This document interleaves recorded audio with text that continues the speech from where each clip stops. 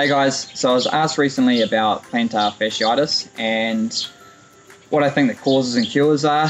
So one pretty easy one is footwear. So a good piece of footwear for someone with plantar has good stabilization through the back, nice strong heel cup, but good movement through the front. So you should be able to do that without the back half moving, or back probably 2/3, sorry. When we look at this, the whole thing is starting to collapse in. Right, now that's great. This is a Salming distance D4, which I use for tempo training, racing. It's lightweight, but one of the ways they take weight out is reduce support. So that means your arch is working to reduce the impacts. Whereas you get more of, so there's the Salming miles, which I use, just for doing huge base miles and kilometers.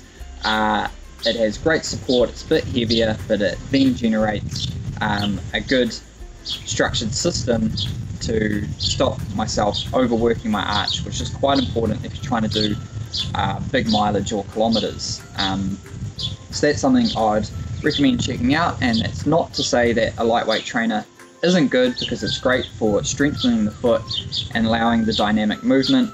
But for someone like yourself suffering with a bit of plantar, I'd say stick to the rigid back 2/3 shoe, one that you can do that without the back moving, and that should set you right until you're ready to start integrating lighter shoes again. Hope that helps.